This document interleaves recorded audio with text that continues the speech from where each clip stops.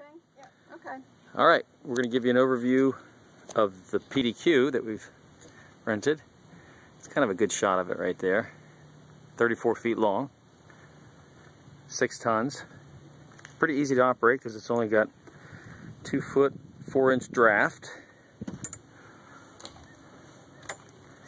Got a 5 kW generator up here in this, underneath that hatch right there. 35-pound Secure anchor, 30 feet of chain. Got these nice green things on the windows to help keep the sun out. It's pretty nice today. It's about 75. Shore power. Still trying to figure out how to plug those in without electrocuting myself. And a little tender, 10-foot, with a 2-horsepower engine. That we now know how to operate. Yes.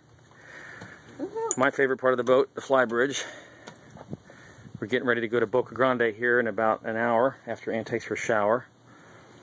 But it's nice. It's got a grill underneath this blue thing. A couple coolers. Doesn't have real advanced instrumentation, which makes it simple. VHF radio and a chart plotter. Pretty much it. And then we'll go down inside.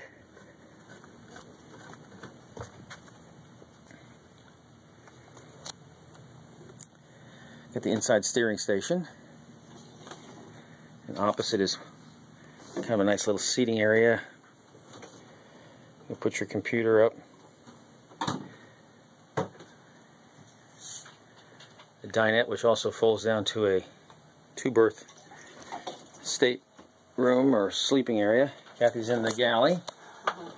It's a tight galley in these earlier model PDQs. It has everything you need to cook. This is the guest cabin. This is where Ann's been sleeping. It's got a queen-size bed. Several opening ports to keep it cool. And kind of the same on the other side, except there's a head forward.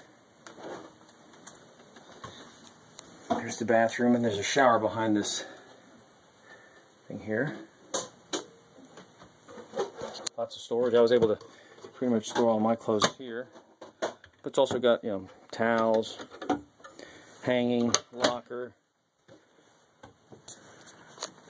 Trying to figure this out was a challenge, the electrical panel. But we finally did it.